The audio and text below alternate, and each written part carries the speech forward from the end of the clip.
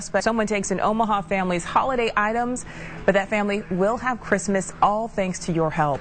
Donations poured in all day Monday for Megan Short's family.